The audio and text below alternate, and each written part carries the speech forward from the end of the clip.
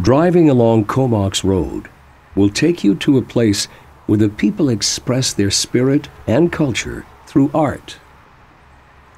Andy Everson expresses his thoughts and feelings using technology, a new medium to deliver his cultural message. We live in a modern world, and the way that we view artwork is a lot different than it used to be viewed in our culture in the past.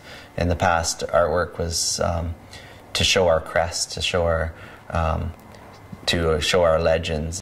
One of my objectives when doing artwork is to create pieces that that people can relate to, that might not have cultural knowledge from our area. Charlie Johnson's cultural visions come to life using traditional tools. The handle part is actually a tree limb.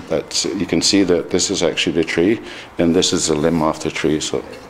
And it's used, like you were seeing me doing earlier, just to remove a lot of excess wood.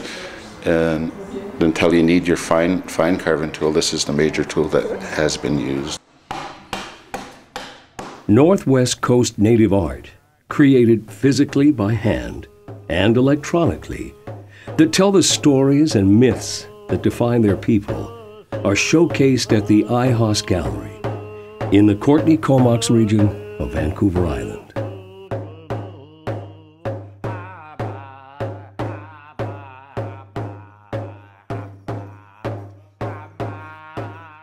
I-HOS Gallery has a real good reputation with the people in the Comox Valley, not just with the people in the Comox Reserve, but the Comox Valley in a whole.